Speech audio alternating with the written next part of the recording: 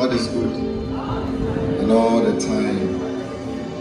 Well, I want to give a brief introduction of Spring of Life Ministry because we are hosting you. Amen.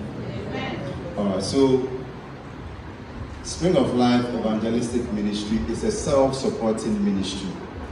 And I would also want to use the same opportunity to explain some myth that I think is circulating among us. Well, it's a self-supporting ministry which the Seventh-day Adventist policy is to K0505 and K0510. Well, Spring of Life Evangelistic Ministry is doing fourfold ministry, but now we have started, I think, two. We have started a health ministry and a prisons ministry.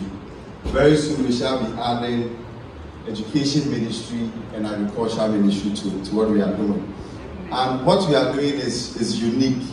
If you come to our division, there is no self-supporting ministry like what we are doing. It's unique. And we are praying that the Lord would help us so that other self-supporting ministries can or may also spring up. Now let me walk you through our main mission. Please, if you can go back a bit. The reason for our existence. Kindly go back for me. Okay, so this is why we are there. This is why we have to put up this small building and be meeting and be encouraging ourselves and be praying. The first reason is that we want to prepare people for the kingdom of God. That is why this ministry is there. The next reason is that we want to be heralds, proclaiming the second coming of Jesus Christ and preparing people for the kingdom of God. Our next reason is we want to maintain a Christ-like life. So everything that we do should be centered on Jesus Christ. And to also take advice from our mother institution, that is the Seventh-day Adventist Church. The next reason for our existence is to learn the Bible, is to study the Bible, is to live the Bible, and to teach the Bible.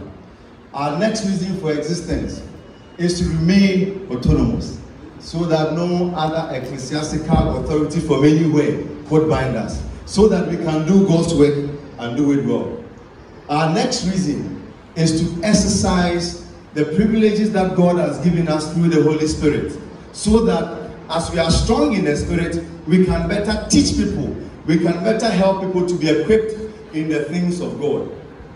And as we are doing all these things, our minds are set on the soon coming of Jesus Christ. So this is the reason why Spring of Life Evangelistic Ministry is there.